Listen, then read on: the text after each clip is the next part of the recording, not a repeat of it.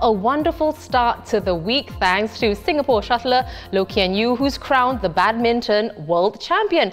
If you didn't stay up for last night's final in Spain, here's match point against India's Srikanth Kidambi. It's in, it's way in, and Loh Kean Yew of Singapore becomes the world champion. An amazing win capping off Kean Yew's run at the World Championships, which began with an upset over world number 1 Victor Axelsen in the opening round. And halfway around the world, Kean Yew's triumph was watched by his family. It's in.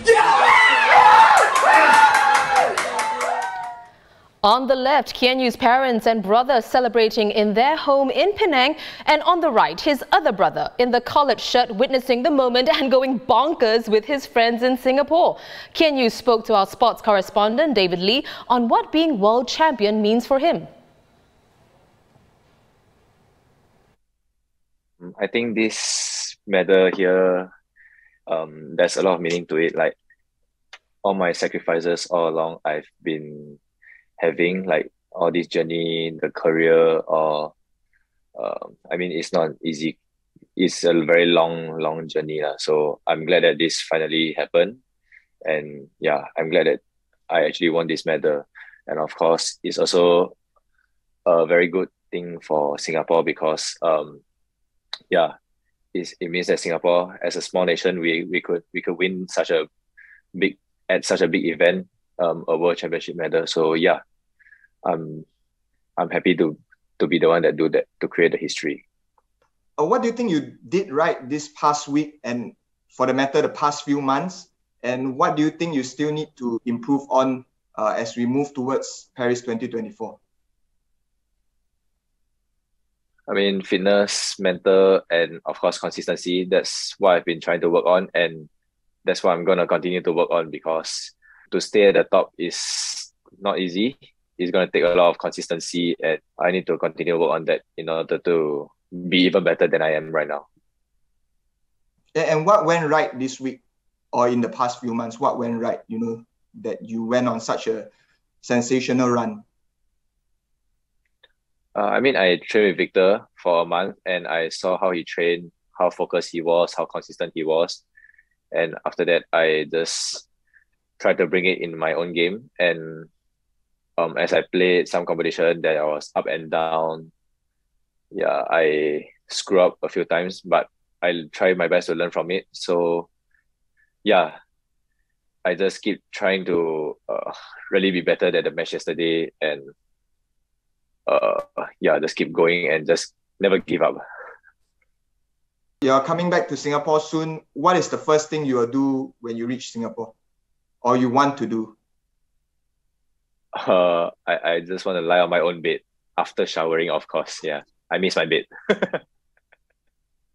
You can watch the full interview on straitstimes.com. Sports correspondent David Lee is here to tell us more about Kean Yew. So, David, he's the world champion about to face more challenges with a target on his back. We've just seen a little bit of your interview with Kean Yew. You've spoken with him several times before that. What's your impression of him? Is he mentally ready to take all of that on? Right, so Kean Yew is a great badminton player, as we have all seen, and he's also a great person as well. He's happy-go-lucky, down-to-earth, and has shown great courage and calmness on the court over the past few months. So let me give you 2 examples. So he rolled his ankle actually in the quarterfinal win over Pranoy, and bounced back to win his semi-final against Antonsen. And after that, he actually couldn't walk. He was on a wheelchair, and his physio spent 3 hours from 10:30 to 1:30 in the morning trying to patch him up for the final. And he went out there and won the World Championship final. So understandably, the Singapore Badminton Association wanted to get him out on the first flight back to assess his condition and give him the necessary treatment, and upgraded him to business class. His first reaction was not to revel in his new status and the perks, but to ask if the same could be done for his coach and his physio. This is the measure of the man. Is he mentally ready to take on his new status as world champion and have everybody try to beat him? Only time will tell. it won't be easy. Top players will no longer take him lightly. Nobody will. And the younger ones will aim to beat him, just like he aimed to beat the likes of Victor Axelsen and Kento Momota before. And people will now want to beat him so that they can say, hey, I beat a world champion. So like I said, it won't be easy, but this guy specializes in delivering the seemingly impossible. So yeah, let's see. Well, fingers crossed for Kean Yew. So let's talk about his style of play. You know, what is it about the way he plays that has seen him beat the world numbers 1 and 2 and other higher ranked opponents as well, David? Right. He's fast. He's lightning fast. A Danish player, Hans Christian Wittinghurst, put it this way. In badminton, there's fast, there's Ginting fast, referring to an Indonesian player, and then there's Loh Kean Yew fast. So that's how fast he is and how high regard the other players hold him. And while his smashes have always been his strength, he has now been able to add strong defense to his capabilities as well. Plus, he has a fearlessness about him, that calmness and courage I talked about earlier. You know, when he faces a higher ranked player, it's not like he's already beaten by his opponent's reputation, but he genuinely believes he stands a chance against anybody out there. And even when he's in a disadvantageous situation, like he was in the final, he was 9-3 down in the first game, 18-16 down in the second game, he doesn't panic. He finds solutions. And when he's up by a big margin, he doesn't let up. He goes for the kill. And when you put all of these attributes together, he's pretty much unbeatable when he's at his best, at least for now, because nobody seems to have an answer on how to overcome him. Well, David, as you know, it's not just about the athlete himself, right? How can Kean Yew improve his support system moving forward? And what can our local sports bodies do in that area? Right, I think the Singapore Badminton Association and Singapore Sport Institute need to work together to carefully chart his program for the next 3 years if he is to contend for a medal at the 2024 Paris Olympics.